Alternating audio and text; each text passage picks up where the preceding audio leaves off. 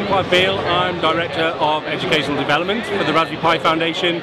We're here at Maker Faire to really focus on our educational side of our charity this year. So for education, we recently launched a brand new website. It's got resources for teachers, for learners and makers, and the teach thing's really important. So we're really aware at Raspberry Pi that the computing side, the making side, this STEM angle is something that's not been taught well, certainly in the UK, for many years, and we really want to support any teachers, any educators that want to pick up a Raspberry Pi and use it to teach young people programming, education, programming, making, anything you want to do. We are here to support that. That's really our reason for being.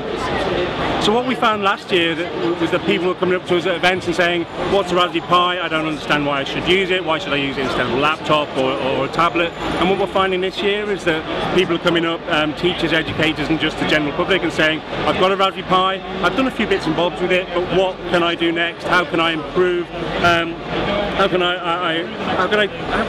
really use this in a positive way to get kids learning and to get them creating and to get them making? And we've just found there's been a sea change over the last year. It's a really positive thing to see. The main thing about the Raspberry Pi, especially what I've seen at this event, is I'll say, do you have a Raspberry Pi? And they'll say, yeah, I've got 5. And then you'll say, well, what are you using it for? And it's like, bam, and I need another one because I'd like to use it for this. And it really does show that something like a little computer like that is a general purpose computer that if you've got a project, if you've got something in mind, it's really a toolkit for solving that problem. It's not this computer that I'm going to program on and just code on. It's a problem solver, and it's something you can be really creative with.